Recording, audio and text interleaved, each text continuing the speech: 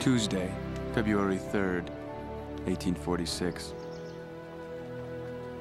Notwithstanding that I had announced that we would not attend to the administration of the ordinances, the house of the Lord was thronged all day, the anxiety being so great to receive, as if the brethren would have us stay here and continue the endowments until our way would be hedged up and our enemies would intercept us.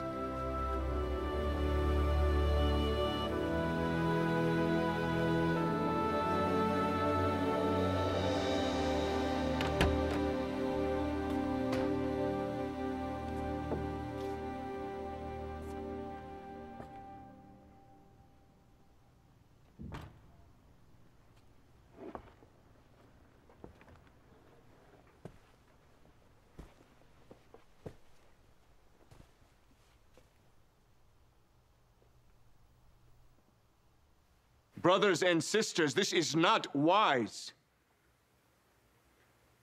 To remain here may put our very lives in danger.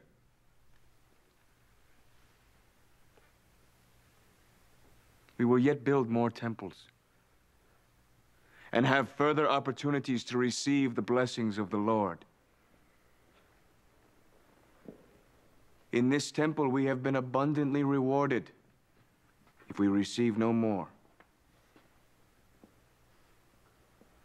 It is my intention now to go home, hitch up my wagons, and be off. I recommend the same for you.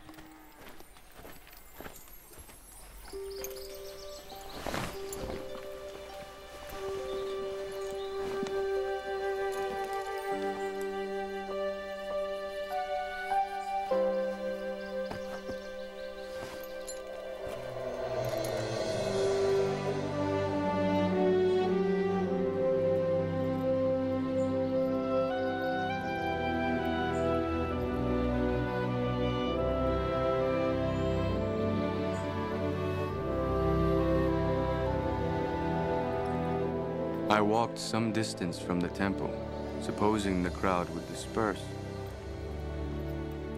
But on returning, I found the house filled to overflowing. Come, my friends. Let us go in. Looking upon the multitude and knowing their anxiety as they were thirsting and hungering for the word, I continued at work diligently in the house of the Lord.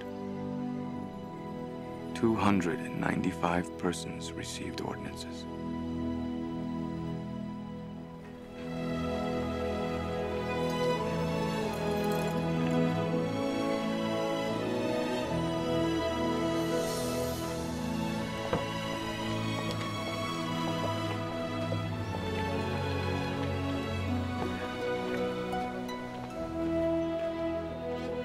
This morning,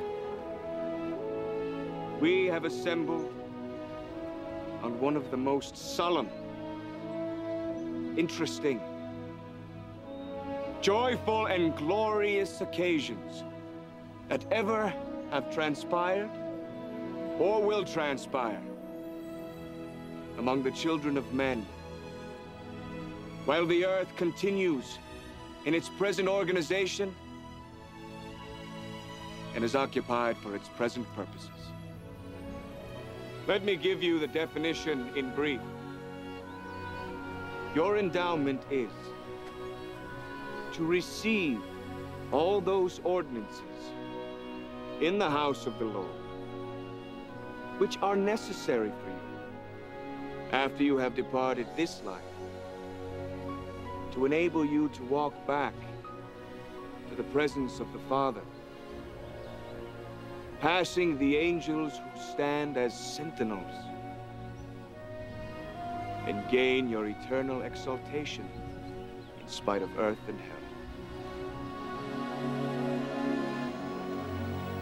It is the house of the Lord, a place of revelation and of peace.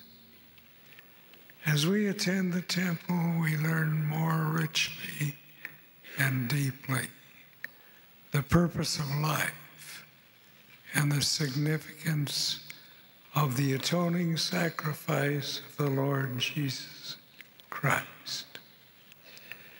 Let us make the temple with temple worship and temple covenants and temple marriage our ultimate earthly goal and the supreme mortal experience.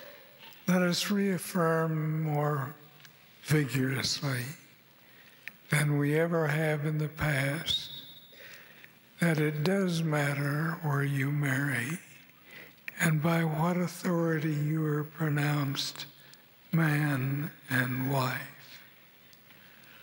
All of our efforts in proclaiming the gospel, perfecting the saints, and redeeming the dead lead to the holy temple. This is because the temple ordinances are absolutely crucial. We cannot return to God's presence without them.